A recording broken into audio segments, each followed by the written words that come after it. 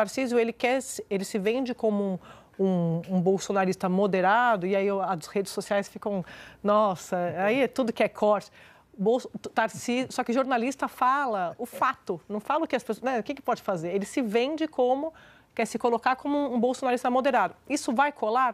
Vamos aguardar as próximas eleições, vamos aguardar o que as pessoas vão pensar e como isso vai refletir no voto das pessoas. Mas essa é a estratégia dele. Estou dizendo que vai ser bem sucedido, estou falando que ele já entendeu que ser um radical, implodir pontos, não vai levá-lo a lugar nenhum. Se ele quiser chegar a algum lugar, por exemplo, o Palácio do Planalto. Então, ele faz interlocução com o Supremo, ele faz interlocução com o governo federal. Ele faz política. Né? Ele faz política, ele não trata adversário como inimigo, ele trata adversário como adversário. Então, ele senta com Lula, ele vai, quando teve aquela tragédia... Nós estávamos aqui no Carnaval do ano passado, Flávia, no litoral de São Paulo. Ele apareceu do lado do Lula, bem no comecinho do governo, todo mundo, nossa... Primeiro, assim, eu vou repetir meu voto. Eu não acredito em bolsonarista moderado. Para mim, isso é que nem cabeça de bacalhau e filhote de pombo. Não existe. Tarcísio nunca foi moderado. Basta ver como ele agiu quando perguntado sobre o aumento da matança da PM no estado de São Paulo. A única diferença dele para o Bolsonaro é que ele parece ser mais esperto e oportunista na política. Parece que a Globo quer a volta da política econômica do Paulo Guedes a qualquer custo. Não está mais aguentando ver o país não ser vendido para os estrangeiros, como fizeram o Bolsonaro e o Paulo Guedes, com a Eletrobras, subsidiárias e ativos da Petrobras, SEDAI e etc. E parece que a Rede Globo já tem o seu enésimo candidato a Fernando Collor, o único projeto político que a Globo fabricou e conseguiu chegar ao poder em 89, mas que só durou 2 anos no poder. É o governador Tarcísio de Freitas, onde as páginas do Globo, nesse domingo, abriram 2 páginas inteiras para falar o quanto o Tarcísio não é o Tarcísio, quanto o Tarcísio não é de direita, ou se for da direita, é da direita limpinha, lá da Castanhede, lembra? A direita cheirosa, que ele não tem nada de Bolsonaro, não. Mesmo com todo mundo aqui no estado de São Paulo sabendo, na própria carne, que ele é bem pior que o próprio Jair Bolsonaro. Aliás, nessa dança do seu Tarcísio de Freitas, para tentar se vender como maleável, estava cheio de amores e elogios até pro Xandão, inimigo visceral aí da extrema-direita, chamando ele de inteligente, corajoso, obstinado e que não se briga com o Xandão, que tem que estar do lado dele.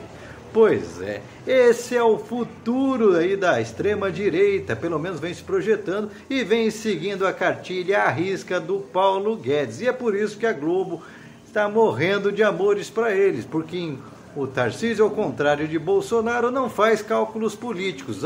Atropela a opinião pública, vai impondo uma agenda de terror por um lado, com uma política de extermínio muito similar à de Netanyahu, utilizando a polícia para fazer extermínio nas periferias e impor medo sobre a população pobre, e na outra ponta vai dilapidando todo o patrimônio público estratégico do estado de São Paulo, que garantiu a esse estado que se tornasse a joia da coroa do Brasil no último século, mas que, entretanto, vai perdendo competitividade ao perder empresas estratégicas, como empresas de energia, como a EMAI, como a tendência aí a perder a Sabesp também. Pois bem, enquanto o Tarcísio é exaltado pela grande mídia, o TSE multa o Lula, por causa de um impulsionamento feito durante as eleições. Se é justo ou não, vocês que decidam. A campanha do Lula em 2022, para atacar o Jair Bolsonaro, impulsionou em redes sociais uma propaganda dita negativa, chamando ele de incompetente, inconsequente, genocida, aquelas coisas todas. Sim, o adversário Bolsonaro. E aí houve reclamação da campanha de Bolsonaro e o TSE julgou e considerou Lula culpado, e por isso Lula paga uma multa de R$250 mil. Pode até recorrer, mas vai ser difícil tirar essa multa. Mexer no bolso. E eu vou dizer uma coisa para vocês. Eu concordo. Sabe por que concordo? Rede social não é lugar de a gente expor notícia negativa dos outros. É lugar de a gente falar da gente, apresentar coisas positivas, coisas que elevam as pessoas. É isso que eu penso das redes sociais. E você? Pensa o que sobre essa questão? Hein? Vai bater palmas para o TSE por ter multado Lula? Deixa no comentário, vai. Enquanto isso, o TSE começou a julgar a cassação do senador bolsonarista Seif. O pior é que agora a tendência é ele ser absolvido, uma vez que, até o relator mudou de posição sobre a cassação.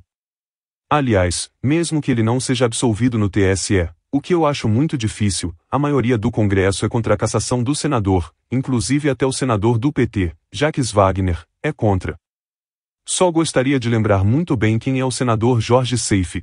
E o senador bolsonarista, na verdade, mais do que bolsonarista, ele é praticamente um filho, segundo o próprio Bolsonaro, ele é o 06 do Bolsonaro, corre o risco de ter seu mandato cassado. Senador Jorge Seif, eleito por Santa Catarina, o TSE está investigando a utilização da estrutura da Havan, as lojas Havan, do nosso querido carequinha da Havan lá, velho da Havan, e usou estrutura financeira e física, né?